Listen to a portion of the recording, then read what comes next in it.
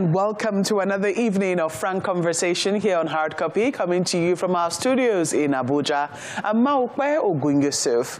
No doubt for politicians and even for many Nigerians, this is going to be one of the most long drawn-out campaign seasons they've ever witnessed, giving room for fatigue or a shift of attention from the pressing issues currently bedeviling Nigerians.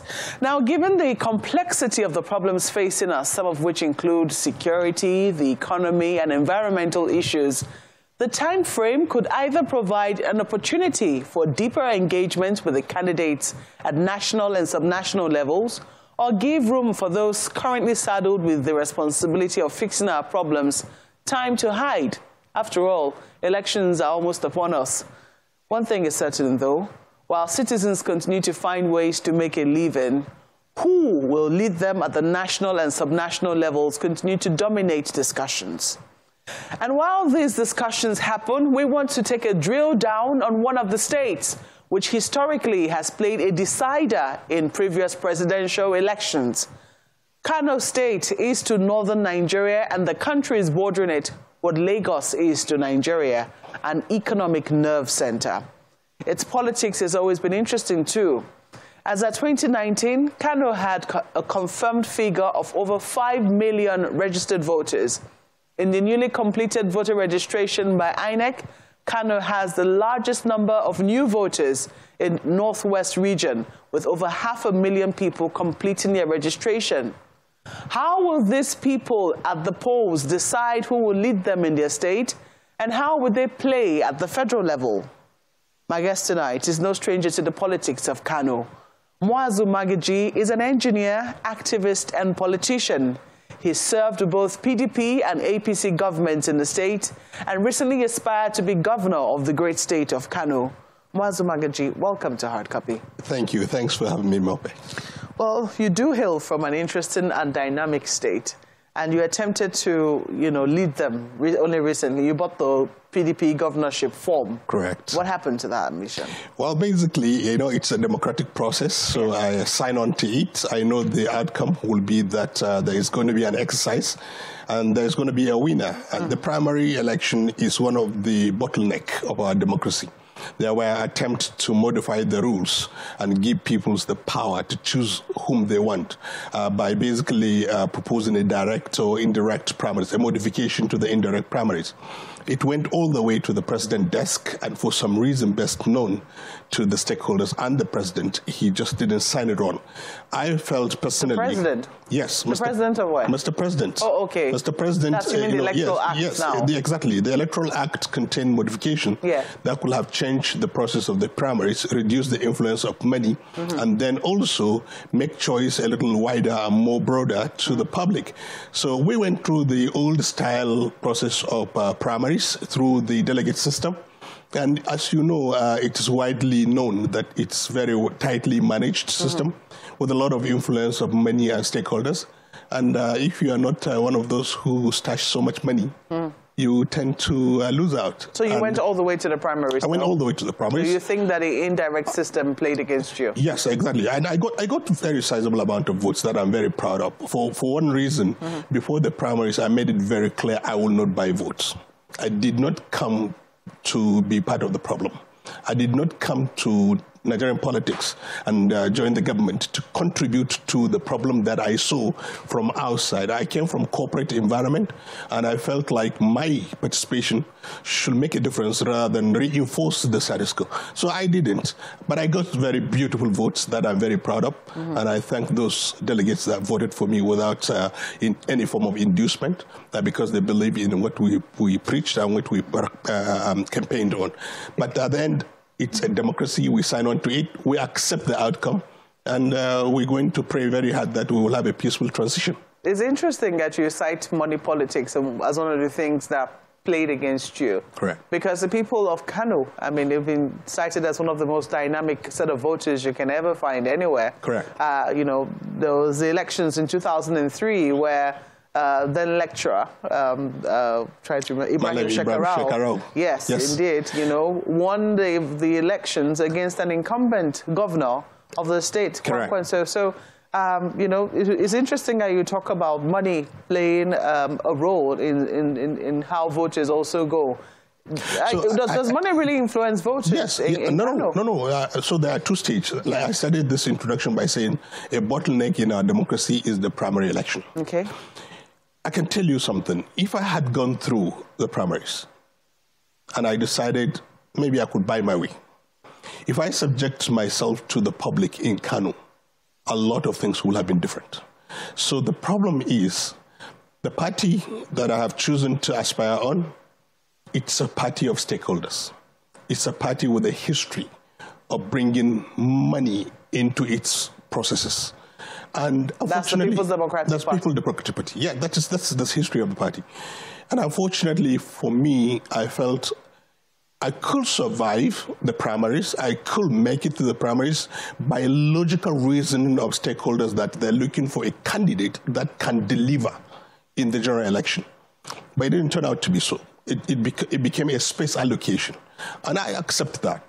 So I missed the primaries, but I can tell you in the general election, nobody can buy Kano voters. Nobody. It is our history, it's our legacy, and we have been living up to it. And I can assure you, 2023, it will also be there. We will see it happen. Indeed. I mean, a lot of people always make reference to how, for instance, the current president has always earned some of his biggest votes in Kano, and this is played out for the longest of times. Absolutely. But moving on now in 2023, he will not be on the ballot. Kano is looking very interesting. From what you can see, from the permutations, where do you think the love of the voters of Kano would lie? So we have to look at the pedigree of Kano politics. That means if you look at what are they affiliated to, what is their affinity? It's a progressive state, historically. But it has also a very heavy component of conservative stakeholders. So, for example, if you look at, let's start from Malam Aminu Kano School of Thought. That is the crucible from which most of the political actors in Kano gain their progressive ideals. And Abubakar Rimi, for example, sprang from that platform, became a progressive leader, joined the progressive team in Nigeria, played his progressive politics, and created a lot of momentum in kind of development. Even Rabiu Musa Kwankwaso, his second coming, I wouldn't say same for the first coming, 1999 to 2003, that's when he lost because he kind of didn't define himself very well. But in his second coming, he studied where he missed his opportunity, is to define who he was and basically take that space. And he defined it properly. He became basically custodian of the progressive ideal of Kano politics in 2011, and he won that election again. Now, coming back to today, we could now start saying, where are the progressive space and where are the conservative space? Mind you, if the progressive also makes mistakes, Kano people also leave them. That was what happened with Kwankwaso in 2003. And Malam Ibrahim Shekarau is not from the progressive camp. Is from the conservative camp. He was sponsored by conservative elements, the business community, the traditional rulers, the Islamic scholars. Those groups came together and looked for a candidate. But one thing with Kano is you must have a C-level candidate. And Malam Ibrahim Shekarau came out humble, experienced, and very amiable to the public. And when you go to election space, I can assure you, you can campaign anything in Kano. People will make their choices based on how they feel about those two spaces. The good thing about Kano is there is no guarantee that one space will take precedence over the other. It depends on what the actors in the space does. Because progressive have lost election, conservative have won election, and conservative have lost election. So going forward today, Kano is a toss-up state.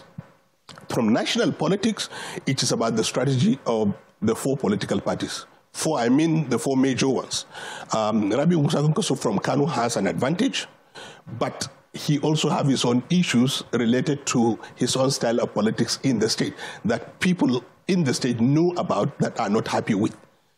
And Atiku is from the north, but his northern affiliation doesn't come out strong as a political advantage to a point where people will say, oh, I'm voting for a northerner.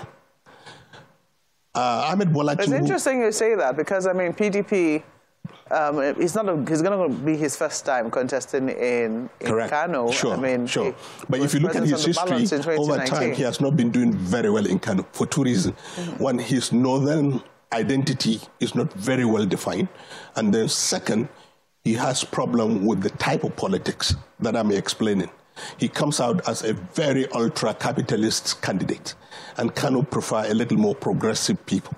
So I think he has a lot of work to do. He knows that. He went to Kano, spent days, engaged so he knows the category of people he's engaging. If you are very strategic when you go to Kano, define who you are and don't waste your time or money on the other side. Concentrate on the side that you belong and get as many volunteers that will work for you, that believe in you. And I think that's what Atiku is doing right now. The other space is Bola Ahmed Tinubu. He has two advantages, in my view, in Kano. The first advantage is that there is the Muslim ticket. I mean, not the Muslim ticket. The fact that he's a Muslim, Kano is also ultra-conservative Muslim state. It gives an advantage. However, we do not base our politics on only religion. We interrogate the candidate. So why I say he has two advantages is that Bola Ahmed Tinubu is from the progressive camp. So when Atiku goes to the other camp, Bola Ahmed Tinubu have the other camp to engage, the progressive camp, because his history of progressive politics led to the merger, which formed the APC. And also, if you look at what he has done in Lagos and the people he has groomed, they are center-left progressive politicians. So it appeals to people of Kano. So I'm saying it's going to be very interesting. Labour Party missed a golden opportunity. They have? Yes. Labour Party made an inroad in Kano through an ultra-conservative candidate from the north. Why do I say that? The Labour Party will have been a little more left-wing of APC, which will almost coincide with PRP philosophy, which means blue-collar job, middle-class economy, progressive political ideology, workers' party, that would have been the ideological space. However, their northern candidate, when you look at his setting, he doesn't project those images. Now, why do you think that in this instance, because for the major other candidates you have analyzed, you have spoken about the presidential candidate, not their vice presidential candidate? Yes. Why do you think that in the case of Labour Party, the vice presidential candidate is important? Because he is the one from the north and the northwest. He is the one that, unfortunately, this is what Peter Obi also did. And I don't know who led him to do that decision. When he went to the north, he was looking for a representation of the northern space. He went to the Northern Elders Forum, an ultra-conservative body of northern elders who basically decide things for northern Nigeria. I agree. But when they go into politics, they also made one mistake. Instead of getting a neutral candidate with a similarity with Peter Obi's background that can preach those attributes I talked about for Labour Party, they gave their own siblings. And in northern Nigeria, we are aristocratic in nature. We also don't like imposition of politicians like aristocracy. And that is also the problem Kongoso is struggling with in Kano, which led him to get a lot of erosion of space in 2019 that led to the loss of 2019 because he gave his in-law the ticket. And this is becoming very common in northern Nigeria now. People are planting their children, people are planting their in-laws, people are planting the siblings of their wives in political office. Because how successful are they in installing those people? Yes. As candidates. Are they usually successful in trying to install them? So, because primary election is a stakeholder space, they install them anyway, irrespective, whether it's use of money or it's use of relationship, clan politics. But the eventual outcome is yet to be out. For 2019, we have seen Abba in Kano did not make it. And we know that Kongoso's support base will have been much better without that imposition. In 2023, there are gamuts of candidates that have those attributes.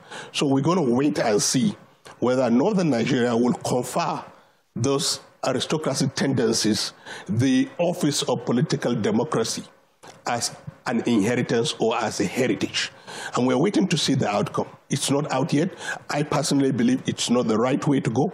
And I believe that Northern Nigeria will try to avoid and clearly separate the respect for aristocracy, which is inheritance-based leadership, and democracy, which is basically giving people with capacity, relationship, achievement, knowledge, the ability to lead their people based on what they can bring in. And it's rotational. When you come in, you play your role, and when you finish, you step out and give chance to another person who God gave the same attribute. So, well, I mean, we have quite a bit of time. We're still in November now. November, December, January. I suppose it's supposed to take place in February. It's looking like 4 months. From your own assessment and what you know of Nigerian politics, is this good or bad? So we haven't had this long 6 months or more period. So it's still planned. We have had 6 months. I mean, in 2019, postponement. Because of postponement, yes. But this was a planned, deliberate period. Yes. We haven't seen the impact this is bringing yet to the decision of the people because we haven't gone to the poll. But this is what I will say. From observation, there is fatigue, there is resource challenges. Candidates with little capacity to mobilize resource will be exhausted or have been exhausted already. And they may be good candidates. They may be very good candidates. And the big problem, apart from primary election bottleneck, is our fundraising mechanism in our politics is also not very good. It relies on the ability of the individual to get money whichever way, and not the public contributing and holding accountable. However, we have done that with Buhari as well. And see where we are. We can't hold the people accountable irrespective of the contribution. We lost his day one when he said he doesn't belong to us. He belongs to nobody.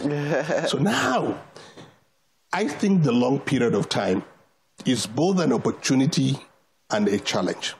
Opportunity in the sense that the candidate now have time to go around, engage the public, explain their manifestos and their programs. The public have opportunity to interrogate the candidate. Are we really seeing that? Something we have not done before. Yes. Are we really seeing that, considering the level of engagement that we're seeing already? So the point is, you mentioned something in the introduction. Candidates are hiding. I think candidates are waiting for Christmas to be over. For that new year, they will take a very active public space so that the 3 months to election will be more dynamic. Let me ask you again, let me take you back to the Labour Party candidate, because you initially had, given him some reason to hope, especially Correct. In a place like Kano. Correct. They had sought partnership with the NNPP. NNPP, yes. And they say, even though he didn't work initially, they say the door is not closed for they're still partnership. Talking, yes. Yeah, they're still talking. What sort of mergers do you think could come out of that talk, and what opportunities lie there? I honestly think that, in my view, as a generational advocate, a leadership advocate, they missed an opportunity. Because the combination of these two represent a step change in the leadership model Nigeria was looking for. If you look at Peter Obi, and why I gave him that pass mark and the hope I had was that he came out strong as a change agent. Even though he belonged to the leadership cycle that will have ideally be part of the problem. But he was able to successfully prove that he was conscious of what he was doing and continuously sailed through the problems without getting enmeshed in it. And now when he speaks with the clarity that he has an idea of what to do to get out of this problem. And we were very impressed. It is the second component of his compliment in the running mate that doesn't come out, in my view, as a change agent. So the northern flank lost momentum because the element also, the problem is it became a ripple effect. Because of the nature of the individual and because Peter Obi gave him the power to decide things in the north, the people he looked for to also help him are his kinds. So that space became a lot more conservative rather than progressive, rather than the same point of view. Yeah, but looking at... but when you come back to the opportunities, Konkoso coming in, to join Peter Obi. Should he have been his vice presidential candidate? So I said it from day one. Yes. Because I've had a little bit of idea of how Peter Obi moved out of PDP and became a Labour Party candidate from his cycle. And I have worked with Kwankwaso. From day one, I said the problem will be who will be what in this partnership. They are very similar. They are literally a mirror image of each other. Even in their governorship history is similar. Kwankwaso have not really allowed himself to be messed up in matters of the state and governance like we are witnessing in Kano today. A lot of scandal here, a lot of scandal here, a lot of scandal here. He hasn't allowed his family to get into governance and cause a lot of ripples in terms of how accountability management is discussed like we have today in Kano. So because he has done that, he can come out and say, I have an idea of how to get Nigeria out of its problem, and he can be believed, just like Peter Obi. But because it's not about age or it's about seniority, like Ekweme was to Shagari, it is time for us to reciprocate and then partner with Peter Obi to heal the country, to move the country forward, and to have a more progressive change platform that can shift the country away from the normal politics we are used to. You say it's a missed opportunity. Is it too late? Can there be some partnership of some sort? So it's not too late. They said they are still talking. But these attributes have not changed. They are still who they are. What I said is, who is going to sit with them? Who is going to broker this partnership? Because on their own, I can tell you, Peter will not step down for Kwankwaso. Neither will Kwankwaso step down for Peter Obi. Their history is very clear to me. But a broker, some form of group, elders, northern elders, southern elders, Nigerian interest group, any interest group that have the respect that these people can give, will bring them together in the interest of Nigeria and put them together. In that case, we will have a very interesting contest because APC has taken a space as a ruling party, and they have a very, very robust candidate. I must tell you, Tinubu is one of the best politicians we have today in Africa. Atiku had a pedigree of contest 4 times and have built structure and followings over time. So I will prefer to see these two merge together and we go into the contest as a triangle. And let's see what people will choose. Interesting. Well, you know, much as yes, Kano has always been known for its huge quantum of voters, sometimes the figures are sometimes viewed with distrust. And then when you also look at the number of discarded votes, because we understand that over 2 million people were registered as, were validated to vote on election day, and over 78,000 votes were discarded. Do you think, one, that INEC is doing enough with voter education? And two, in the area of underage voting, do you also think that, which is where, you know, a lot of people usually have issues, trust issues with votes that, you know, are announced from the north, do you think that they're also doing enough in that area of, you know, bringing in trust into the system? So let me just address the issue of trust first. You remember, before technology became available, our population census has been questioned. And when technology came, we could do biometrics. And then we started realizing that there is a semblance of truth in some of the figures we have, because there are 3 things that confirm them. First of all, when you register INEC voters, it's a proportion, 40–50% of the population. So when you have 5 million voters and another state have 2 million voters, you know the population is different. Lagos, for example, clearly showed that they are a populated city. Kano has shown. Port Harcourt is showing. Kaduna is showing. So there is element of truth in the people. Now, technology also has come in to verify people's reality in voting. So when people are going to vote, it's actual vote. In today's vote, 2023, you cannot vote twice because it's a machine voting. It will pick you up. So we're getting more and more refined in our voting. But when you have 5 to 6 million registered voters on register, and then 2 million votes comes out of it, I don't think there is any alarm in terms of proportion of voters that actually voted. Everywhere in the world, registered voters, you get about 40, maximum 45, 50% turnout. So you expect 2 million, you expect 3.5 million. If you get 4.5 million, you could like, no, something's wrong. The issue of underage voters, I don't know what INEC has done today, but I also know that a lot of NGOs and civil society have engaged the system to basically look out for any underage voters.